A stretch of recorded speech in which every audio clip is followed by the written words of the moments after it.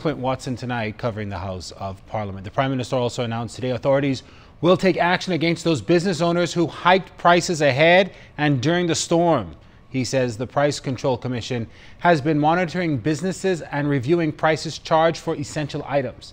The Prime Minister warned that anyone suspected of being in violation will be reported to the Office of the Attorney General and the police for investigation. I note and happy to report that several individuals and supermarkets have been referred to the Attorney General, and God's willing, I hope they are prosecuted.